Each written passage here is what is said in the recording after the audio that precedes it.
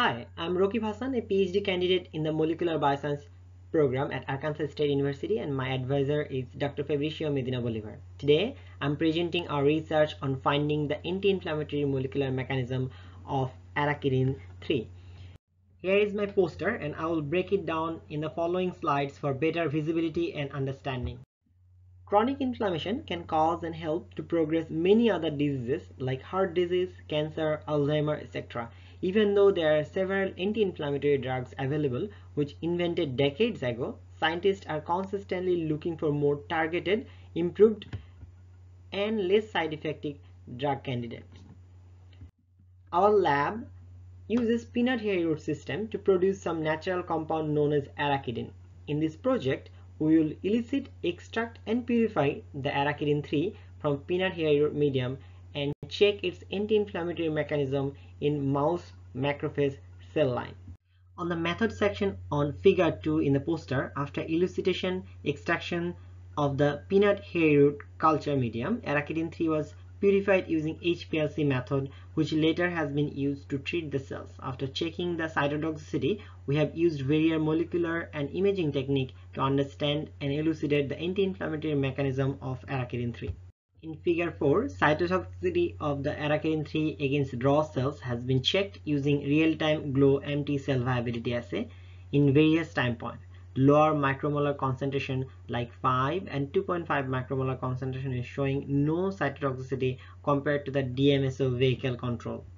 Later, LPS-induced inflammatory cells were treated with arachidin-3 and found that arachidin-3 significantly reduces the pro-inflammatory cytokine IL-6 production compared to the control. We have also checked the MAP kinase pathway and found that arachidin-3 can inhibit the MAP kinase pathway in LPS-induced cells using Western blot technique. NF-κB signaling pathway plays crucial role in inflammation, and many drugs are specifically targeted for this pathway. Inhibition of any major molecule in this pathway can reduce inflammation. So we did some in silico computational analysis which suggests that arachidin-3 has stronger binding affinity for P65 and IKK, showing in table 1 of the poster.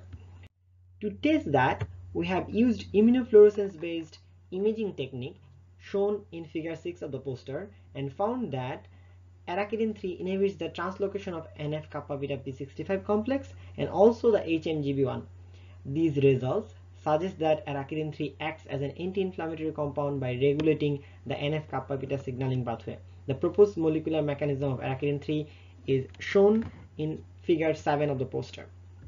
In conclusion, we have found that lower concentration of arachidin-3 is safe and it functions as an anti-inflammatory reagent by inhibiting the P65 complex translocation into the nucleus in NF-κB signaling pathway. This eventually blocks the production of pro-inflammatory cytokine IL-6. Also, Western blotting results suggest arachidin-3 can inhibit MAP kinase pathway in LPS-induced cells. For further experiment, RT-qPCR and other molecular technique will be used to check how arachidin-3 affecting other key proteins, and in vivo animal testing will be done for better understanding.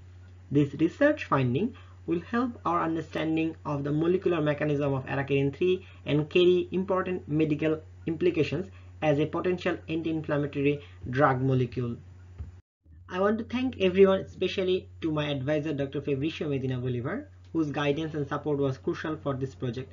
I would also like to thank everyone who worked so hard to organize this online meeting and the funding agencies, especially the Arkansas Bioscience Institute. Thank you so much.